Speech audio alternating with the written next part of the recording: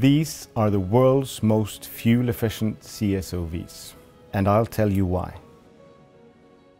When we decided that we wanted to build these two CSOVs, we had three main focus areas: reducing our total emissions, increasing comfort for our crew and clients, and maximizing the operability of the vessel.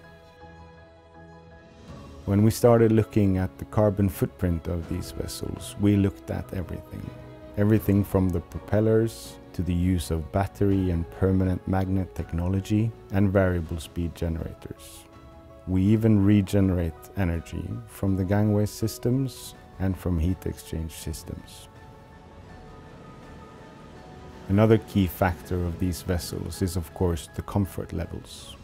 It's a key factor that our crew and our clients are fully rested and ready for their missions.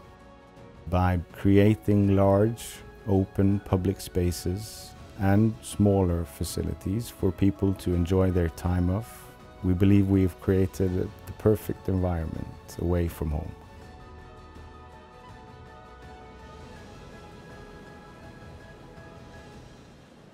Another key factor is the operability of the vessel.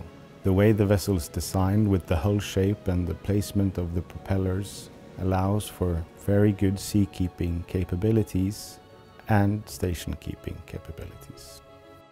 This, together with a leading gangway system provided from Ampelmann and a 3D crane from Motus, we are pushing the boundaries for safe offshore operations and increased operability. When we sat down and started working with Ulstein, we were quite fascinated by the twin extern concept and how this allowed for optimum placement of the thrusters both in the fore and the aft of the vessel. By utilizing this four-wheel drive system, you gain increased efficiency and operability at sea.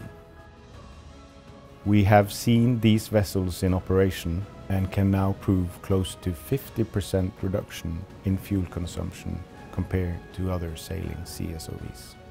Olympic and the maritime cluster once again proved that we can take brilliant ideas and turn them into industry-leading vessels.